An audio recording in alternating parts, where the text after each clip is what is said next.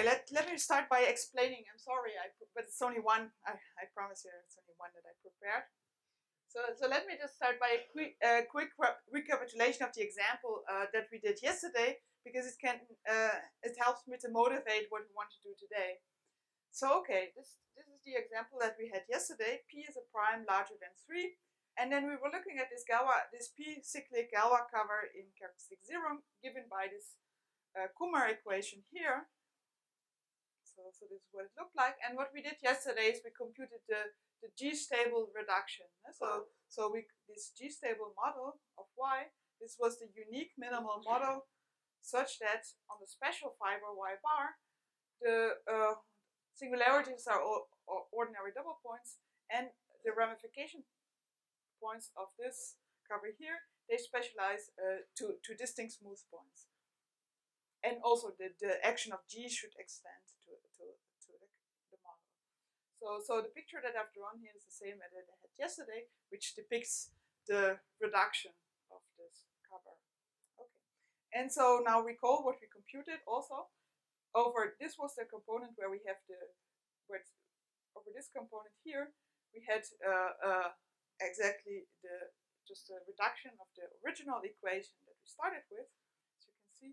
And so this was a purely inseparable map of degree P, and we had shown that you had to blow up the surface given by these equations at one point, and then you found a separable equation, which is given by some Artin-Schreier equation, which is just wildly ramified over this point.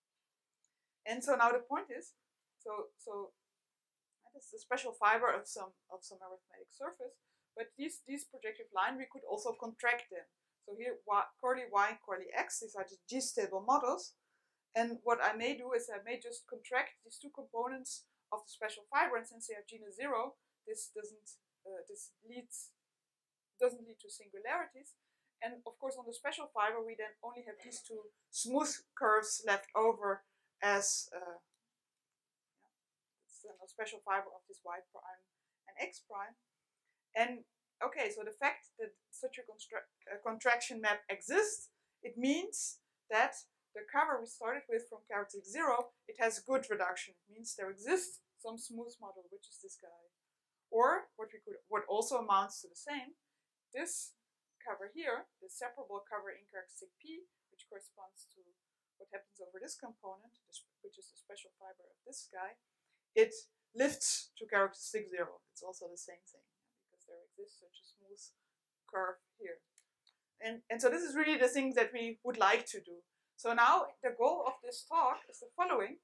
In this particular example, so we have constructed here an example of a cover of curves which lifts to characteristic 0. Well, okay, yeah, here's the lift. Yeah? So here we can really do it by equation, but of course we proved it by a very roundabout way. Sort of we said, okay, we started from something in characteristic 0 and we just reduced and saw what we got in some sense. Yeah? So now what we want to do, we have already seen this in the previous talks, to study this question of which covers in positive characteristic really come from such covers in characteristic 0.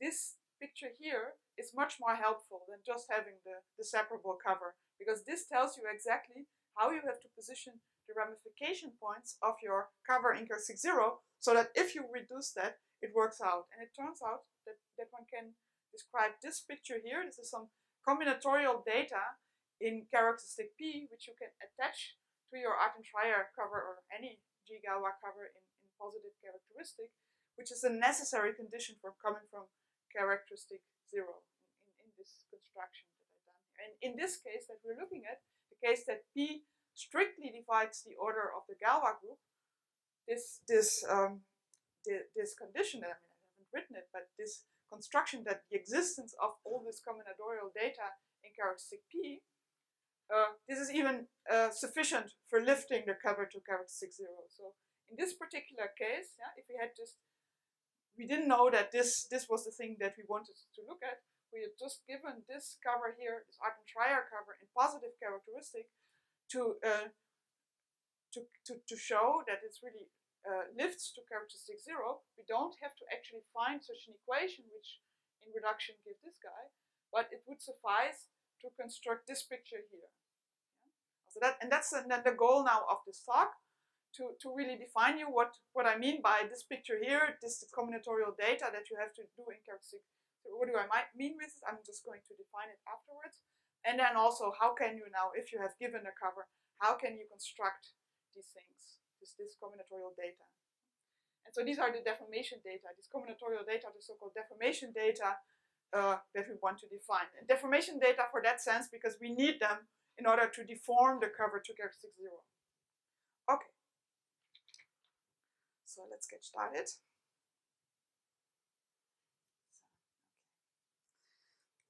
Okay. So that's the goal.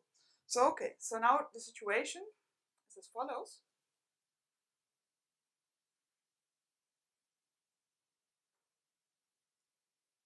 For simplicity, I start by assuming that my group is Z mod PC. Actually, the case, the way I construct things today, this works for the case that P strictly divides the order of the group. So for example, this group we will discuss afterwards. We had this extension of the cyclic group of order prime to P by Fp. This is still covered by this kind of construction, but for the moment I just restrict to this somewhat easier case for simplicity. And so suppose we have such a G-stable model of some Galois cover in characteristic 0, or any mixed characteristic G-stable thing satisfying this condition that we had before. Okay, and now suppose that Y, 0 bar, is an irreducible component of the special fiber of Y. So just like here, you should think of this component in the example over there, so especially choose the same sort of notation. And it should be in such a way that the inertia group of the component is non-trivial. What this means is just that if you look at this, the map, well, just let's do it in the example, but the general case is the same. If you look at the special fiber of my G-stable map, and I restrict it to my irreducible component Y0 bar, then this map should be inseparable. Because the degree of inseparability is exactly the order of this inertia group here. Okay. Now what we can do is we can consider the function fields here of the generic fibers, and so this Y0 bar, maybe the image X0 bar, they are divisors on these surfaces here. So we can look at the generic point of this divisor and then just complete the function field of this curve, and also for X. I should, it's the wrong one, the generic fiber, with respect to the valuation corresponding to this Y0 bar or X0 bar, which is the image in X of the component. And so that yields, maybe I write bar to head to indicate that we are looking at complete fields. So we get such an extension of complete local fields. Yeah. Okay, and so the residue field extension is inseparable. Okay, this comes from this assumption that the thing I looked at. So this is, we saw this already before lunch in Saito's talk. This was, I mean, it was not exactly the same situation, but this was the similar kind of problem. Yesterday we saw a little bit how we could do in the classical case where we have extension of local fields which have perfect residue fields, and the extension is separable where we can do a ramification theory. But now here we need a generalization. In this case we have we should look at the generalization, because here we have a residue field extension which is inseparable. Okay, so what can we do? Well, one thing we can still say, yeah. So these fields, they are still fields of characteristic 0. The residue field is characteristic P, but the field itself is still characteristic 0. And okay, we assumed that we are looking at degree P extensions here. So this is an extension of degree P. And so we can give it by Kumar theory.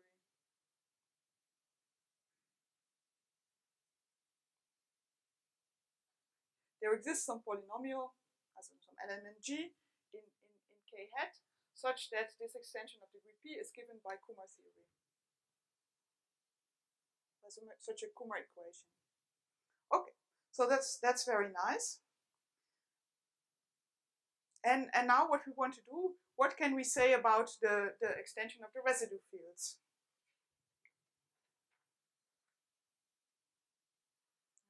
So you should really think here of this, maybe let me just go back a little bit to this example. You should really think that we have a somewhat more generalization of this case here, where this is basically what happens. We'll come back to this example in a minute. Okay, so we want to describe this more generally. And so we actually, in the case that we have a characteristic degree P here, in characteristic P, we can classify, there's a classification of these kind of extensions. And there are two cases. First case is the so-called multiplicative case.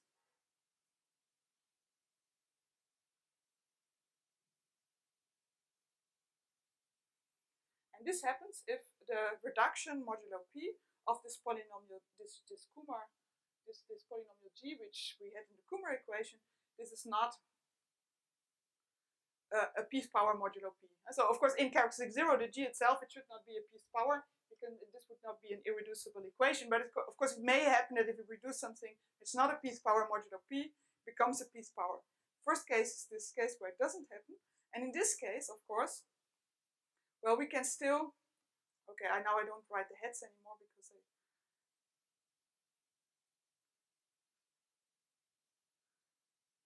there's too many things that are going on then.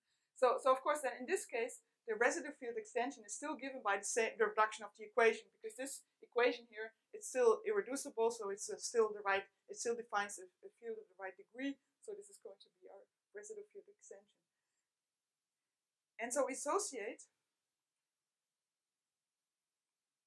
with this extension L bar over K bar, we associate the following invariants. Two invariants. One is called the depth, delta. In this case, it's just P over P minus 1. I don't want to go into the significance and the meaning, the geometric interpretation of this depth here. You will see it in the next talk, Stefan's talk tomorrow. I just mention it here for completeness. So, and the second invariant that we associate is the so-called differential Swan conductor.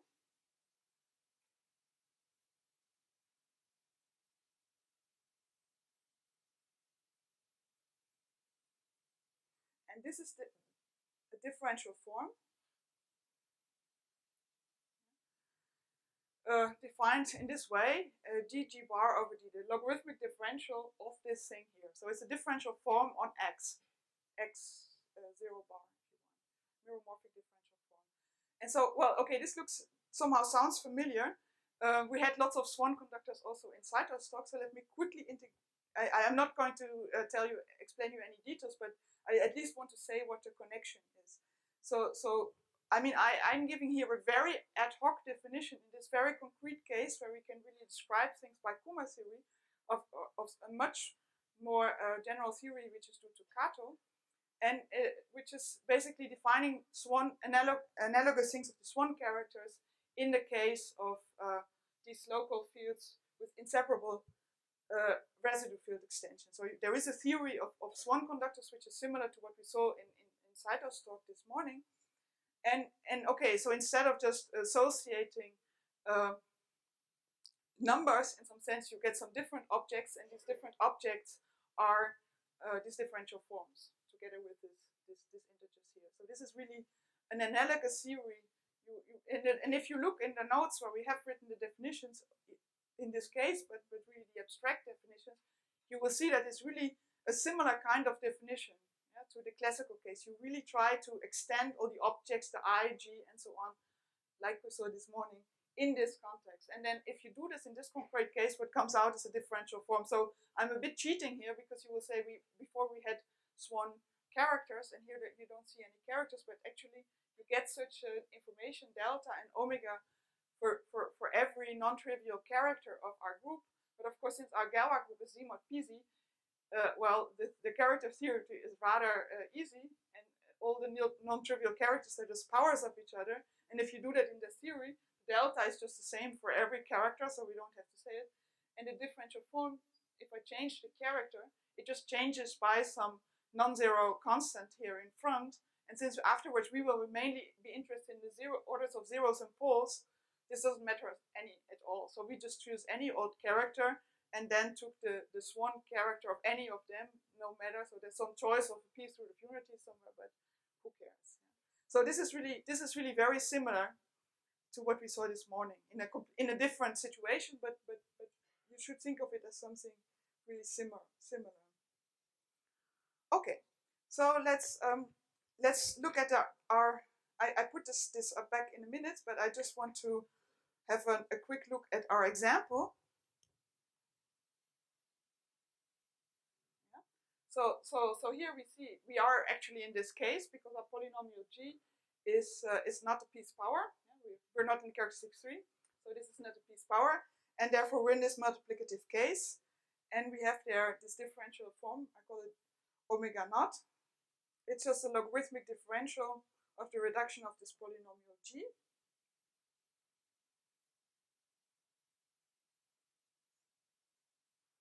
It's not too hard to compute. And so what you see, if you compare it to this picture, this is a differential form which lives here on this component x0 bar, and it has a double zero here in this point, which corresponds to the fact that above here we have the separable component, which is a conductor of 2 plus 1 is 3. This is the 3 here, which is the compatibility. And then you see this has 4 simple poles in these points here, which are the specialization of the zeros of this polynomial here, so the ramification points, and infinity. So it has exactly simple poles at this specialization of this ramification points. And so this have we also seen a little bit in the end of Stefan's first talk. So this is the kind of thing that tells us exactly how the ramification in this picture works. So that is in this interpretation. And so the fact that the poles and the zeros, they correspond to the specialization of the ramification points and the genus of this positive genus component in some sense. That these are compatibilities conditions that we have on this tree here. So this will be important later on. Okay. Then the second case, this is the so-called additive case. There is a reason for this name, but I'm not going to explain it. And this, of course, well, it's a different case. This is the other case where the reduction modulo p of this polynomial g is now a piece power. And okay, so in this case, we see that this, if we reduce our Kummer equation modulo p, then it's of course, this is a piece power, so this is reducible. And therefore, this y bar, different from what we had in the multiplicative case, now this y doesn't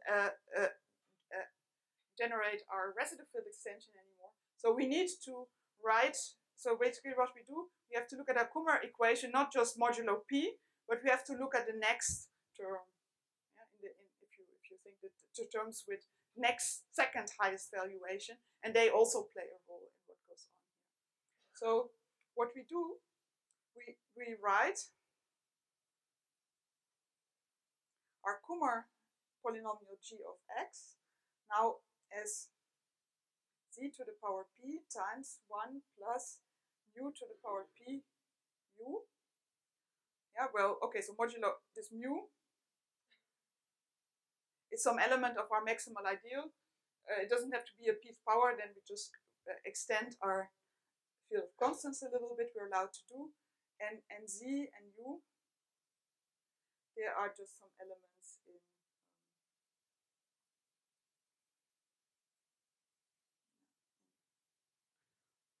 in some integral elements of k. Okay. So you can definitely write your g in this form. You'll see an example in a minute. And then we define y. We just write z to be y to be a coordinate, y to be z plus 1. Z times 1 plus mu times w, so it's the same mu, and this w is just at the same z, but the w is a new variable, And if we plug this into our equation, our Kummer equation, y to the power p is g, and reduce modulo p. Okay, I forgot to write something. Then we find a new Kummer equation in reduction, and now this is a condition. Yeah? So it's a condition on u. You have to do this in such a way, and sorry, I forgot to write it. I just write it here. This is really not, it doesn't follow. It's a condition on this u. You have to do this rewriting in such a way that this u is not a piece power. If this u is a piece power, then we could put this part in the z again, and we can keep on continuing until this u is not a piece power. So we may assume, oh, thank you. So we may assume that our u is not a piece power, and then this is then, so this w is now an extension of our residue field extension, and we can associate the depth. Delta is now p over p minus 1 is the same as what we had before, but we have to subtract the valuation of mu, and the differential swan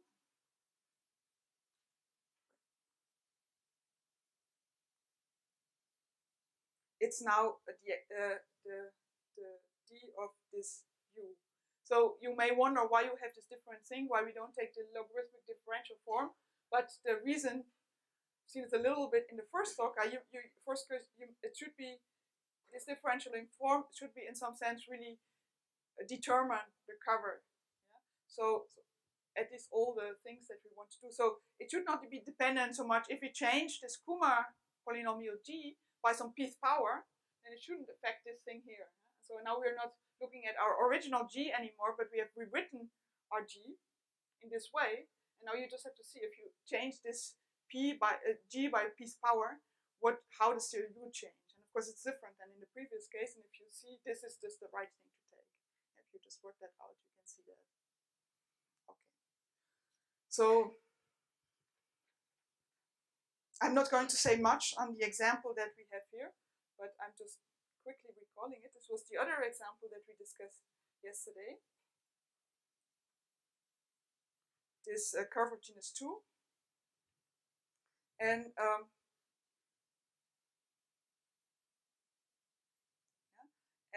so this was the degree 2, this was this degree 2 map by just modeling out the hyperelliptic evolution. And then we had seen that, I'm just writing now the curve x, this g-stable model, this g-stable reduction of this curve, it looked like this. So that was much more complicated. I'm not going to completely repeat all the details. And then what we did, we looked a little bit at this component now here, and what you can compute here. So on this component x2 bar,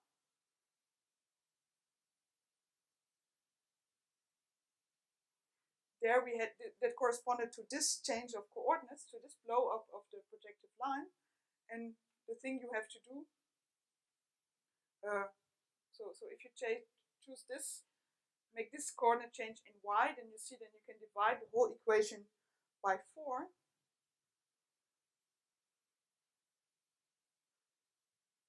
And in reduction, this, if you then do the computation, you see that if you make this coordinate substitution in here, divide everything by 4, reduce modulo 2, this is the equation that you get. And now we see, okay, this is a 2's power here. So we are here in the additive case. Yeah? And I'm not going to compute, now you can just do this rewriting that I did, and I did it with the product group yesterday, but it's it takes some time. I really don't want to do it here, but it's in principle elementary. Yeah, it's really putting in and working out, and then you can compute this differential form, and what you find is that it exactly has double zeros in these points and double poles now in these points. It should be double because it just counts the number of branch points that lie there in that direction. So this is how this compatibility now works out in this case. So it tells you, again, just as in the other case, if you do this computation, compute your omega is du, then you really can tell on this component exactly what this picture should look like. And that was basically how we argued also yesterday in deciding that in this case we had these two components of positive genus. So you can do this also with this differential form. It's the same thing.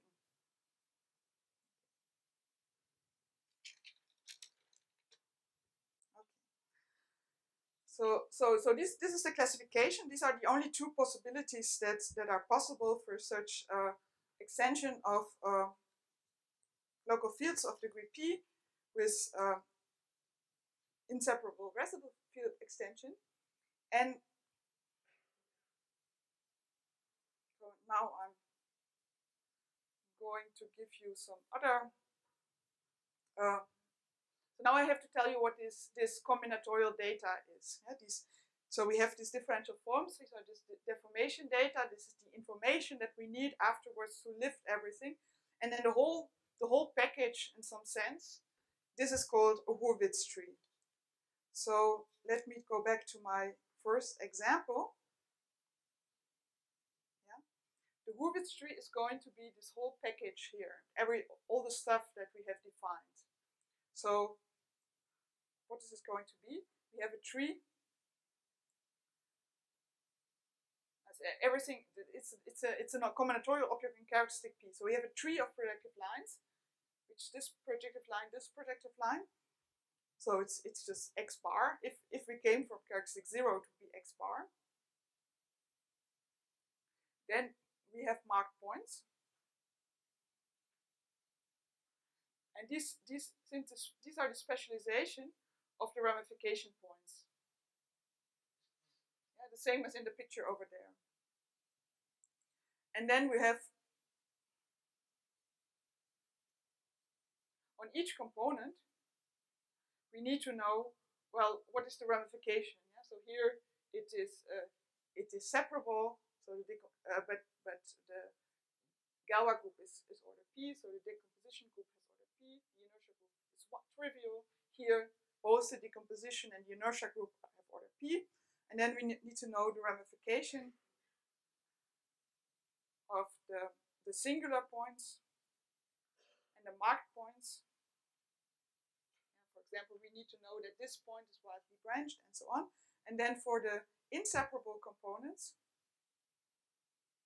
where the inertia group is trivial, we need to have such a deformation data, this delta and this omega. Yeah? And then they have to satisfy lots of conditions, but the most important ones I have told you, that the zeros should indicate where my components of positive genus are, the poles should indicate where my points are, and so on. And so all this compatibility conditions, this whole package, this is called the Hurwitz tree. And this is now our combinatorial data. If I really want to give the formal definition, I'm afraid it takes several pages. So I'm not going to do it. It looks a bit overwhelming, but we'll do some concrete case now in the second half of the talk where you get some feel. It is of course combinatorial to figure this out, but there is really you can in practice with concrete groups. There's a way of doing it. Yeah? So you need to have some. It's possible. It's not so bad. In concrete cases, there's really interesting thing you can do. Né? So here maybe I write again this differential form. No?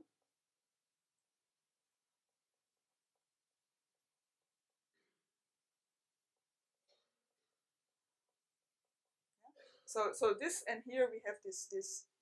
Here we need to know the ramification, this H, which describes the ramification here. But this whole package here, this is basically my Hurwitz tree. Yeah, I didn't write the decomposition groups, but I told you. So this thing is the example to this Hurwitz tree here. Okay. So now what's the problem? Yeah? The problem is now as follows. We need to construct these differential forms. So this is the next scene.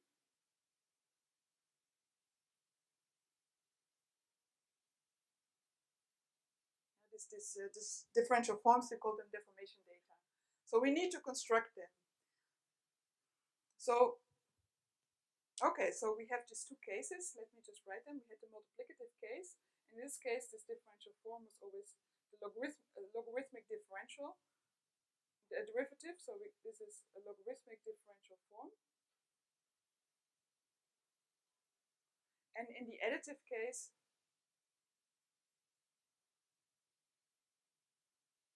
this was just of the form du, the so-called exact differential form. So, and now the problem is, given some cover, separable Galois covering in positive characteristic, we have to come up with such this whole tree, like in the example that we had before. We have seen in this Q8 example that can also be pretty complicated.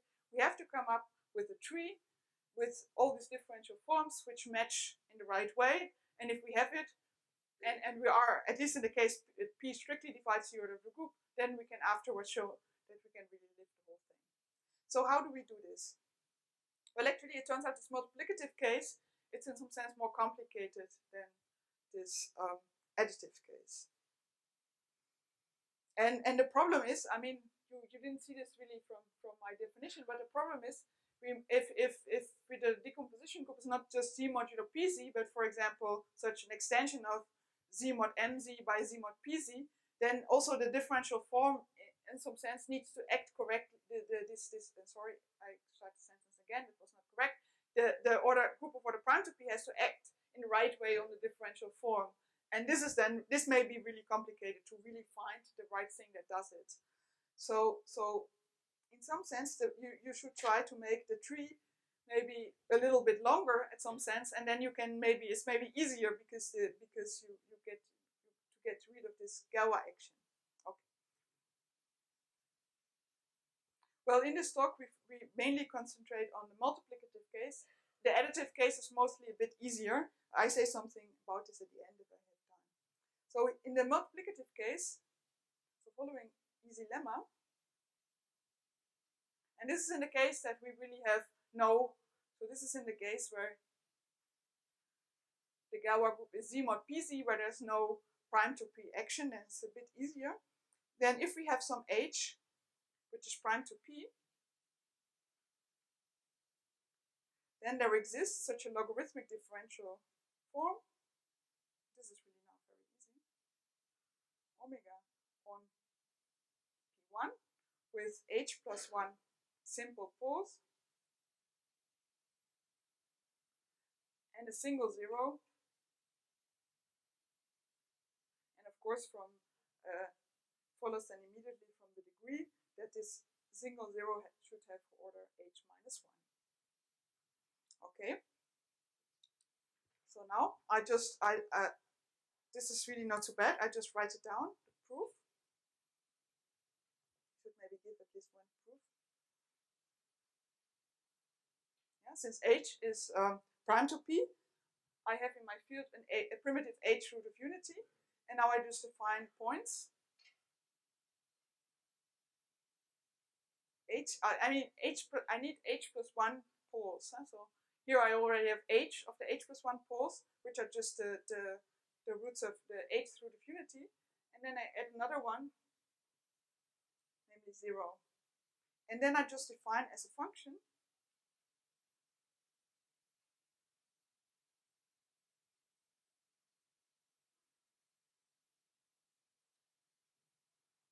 so, well, you'll see exactly why I do it like this. So let me just do the computation and explain why it works.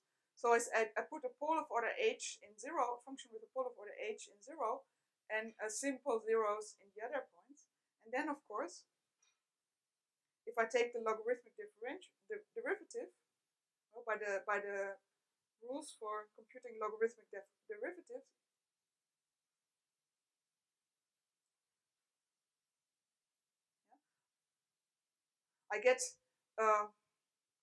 I get simple poles in all these points. And okay, so the only thing now I have to see is that it really has a unique zero at infinity. So for this, well, we rewrite this thing, which is still elementary to do.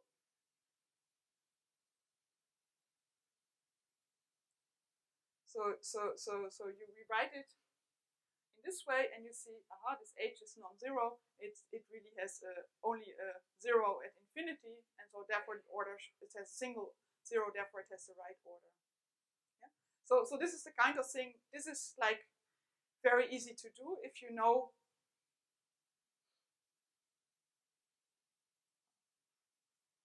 So this is basically, you say, well, you know here what from the fact that it should have the differential form, the logarithmic differential of your function g should have simple poles here in these points.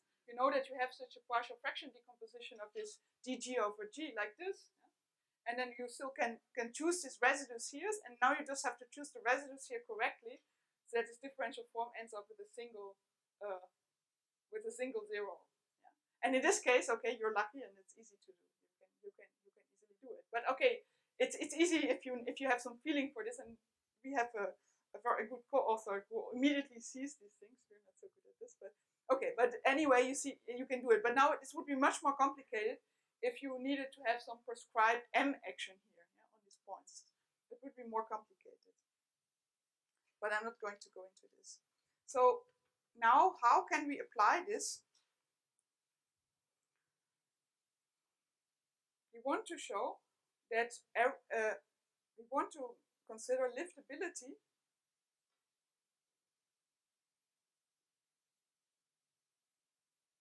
for this group here. Yeah?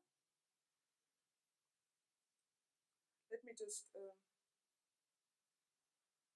recall the setup that we had already in the first talk.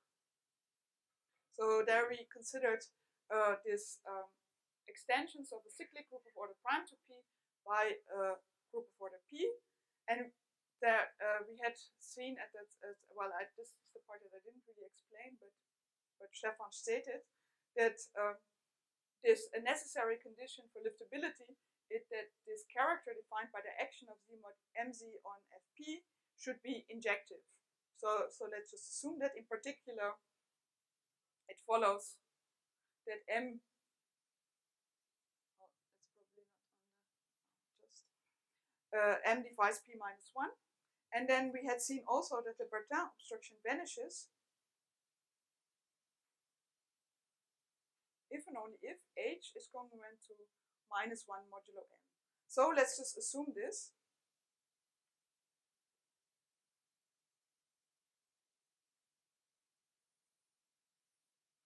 Okay, and now we as a first step towards showing that all the covers would satisfy this condition here, lift to characteristic 0, we have to construct our Hurwitz tree.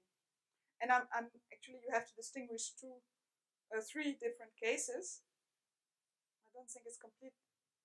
I've completely written all the details in the notes. I have to make a new version. But I'm just showing you the one case, which is maybe not the easiest case, but it's just some typical case. So okay, so I need one more integer. So n is just now defined as P minus 1 over M. And I consider here the case,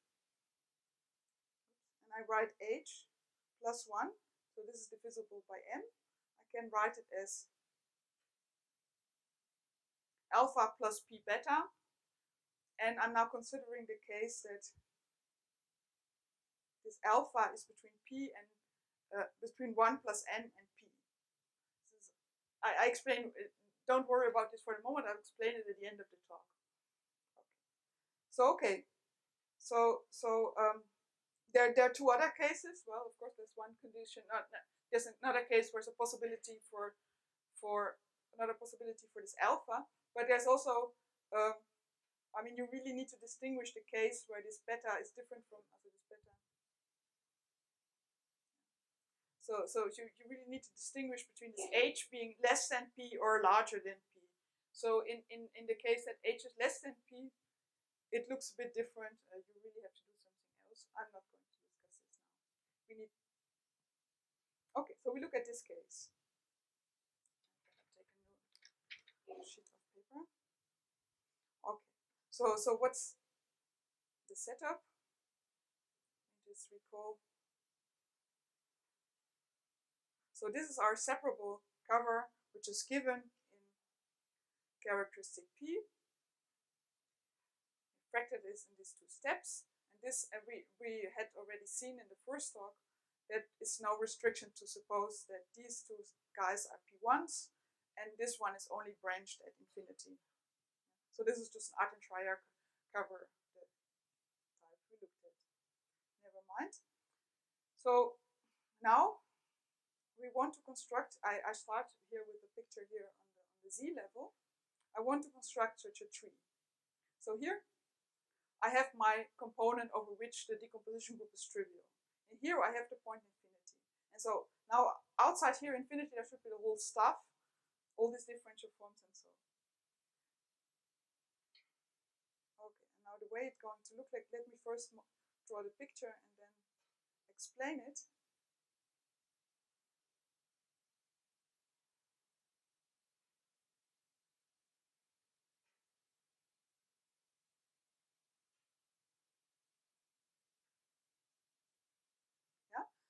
So we're going to construct a tree of projective lines, which is the first ingredient that we need. This is it. So here I have my projective line over which I have my separable component. Here I have such a, and then here there is such a cone.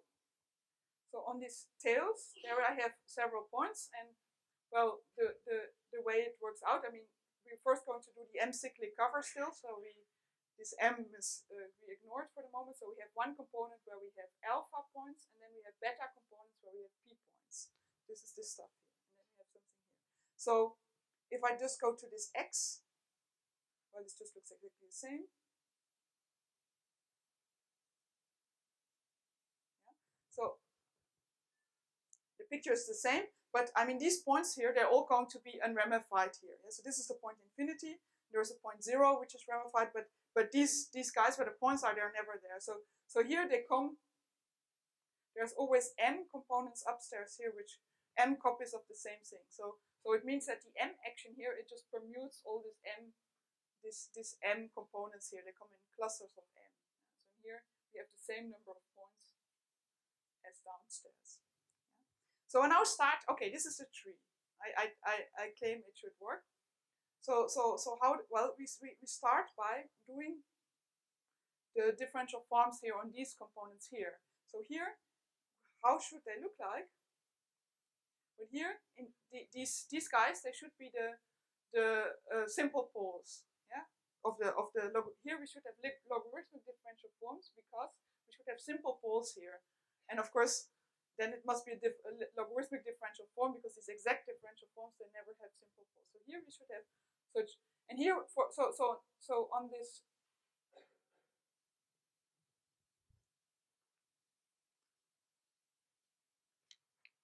so on these tails there we can use the lemma. If you look, the H plus 1 here is P, H plus 1 here is alpha plus 1. It's just chosen in such a way that we really can apply this lemma. Okay, since and then we just have to do it in such a way that this M action, if you choose it here, then it's determined on all the conjugates. So this part we can do now by the lemma. So this was this explicit, the explicit guide that we just written down. That works there. Okay, so that is usually the complicated part, and we have already done it. But now, so once we have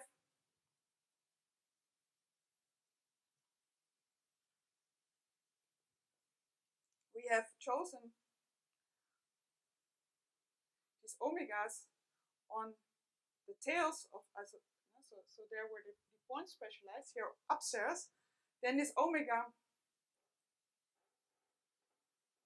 is essentially determined up to a constant. Namely, what should it be?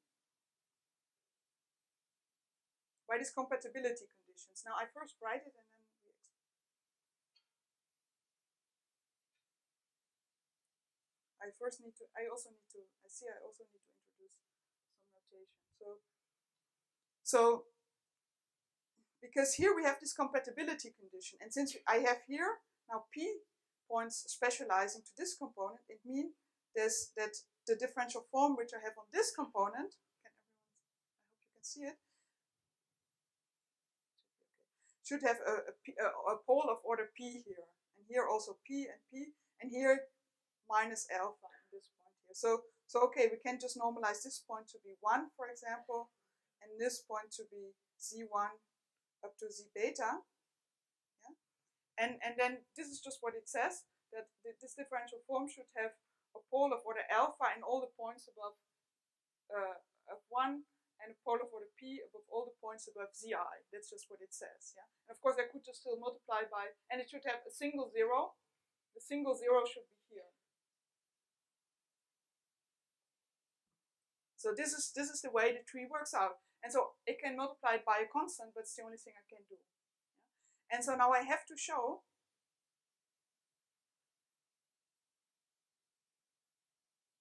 that this is exact. So here I don't have, basically, well, okay, I maybe choose my points a little bit, but that's not much I can do. Either it's exact or it's not exact.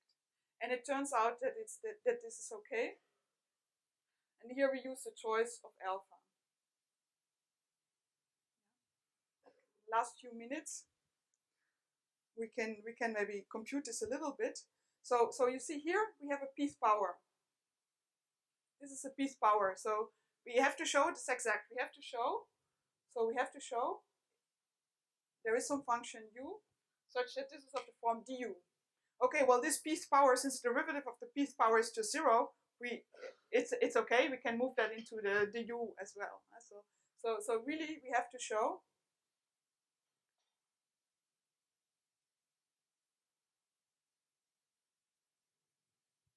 that this differential form is exact. Yeah? And okay, so now how you do it is, well, you look at the bit of space. So now we look at the partial fraction decomposition. Yeah, so we have here this the mth root of unity here, and so we get some partial fraction decomposition.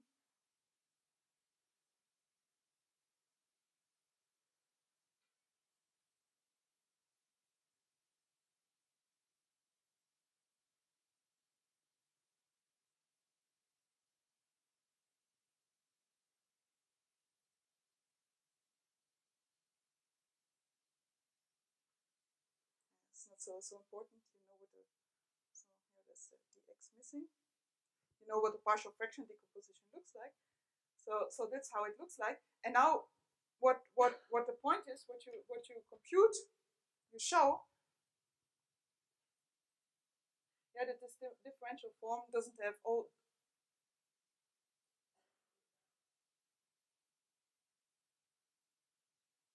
So here you really need the choice of the alpha. You just saw, okay, the residues are 0. So okay, sorry, here's no. This is really one part of the partial fraction decomposition here of this 1 over this term here, and you show that it doesn't have any residues here, so that this term is 0, the one with the simple pole. And now you see, okay, but then this alpha, it was less than p, and so it was at most p. And so, but this we can just integrate. Yeah, it's fine. We can integrate it in characteristic p because the only since this power is between 1 and p, the only one that we couldn't integrate was the residue. And now you can really do this explicitly. The way there's just not enough points there for the residue to be non-zero, so that it works out quite. This is an elementary calculus computation at the end. Yeah? It's of course hard to follow in such a talk, but it's in principle elementary calculus with, if you know, reduction modulo p. So, okay, exactly what we, for those who know this, what we did is just a computation with the Cartier operator. So, okay, so let me summarize. Maybe I put it like this, it's better. Let me summarize how far we are with our problem. In this case, we have constructed now, I told at the end of the last talk that today we were going to prove or formulate a more careful version of this Bertin obstruction. The Bertin obstruction that we discussed yesterday, I just told you, okay, here we can choose the right amount of points with the right action of my group, so that if I lift it to characteristic 0, well, at least it fits with the genus of every cover which is involved in some sense. So this is just basically what I did here. Here I have the points with the right action of the Z-mod of the group, the way it should work out. So this is the Spatin obstruction. But now, today we have done a bit more. We have done like, we also told you at least the first, some approximation of the p-adic distances between these points. Yeah? It tells you, okay, this tells you a little bit on how if you lift them to characteristic 0, how are they in the p-adic disk? Where do the points lie, the ramification points lie? And so the idea is, in this case, we have a Galois group which is strictly divisible by p. Now, this is the only information that we need. This suffices to lift the thing to characteristic 0. And that's what we do in the next.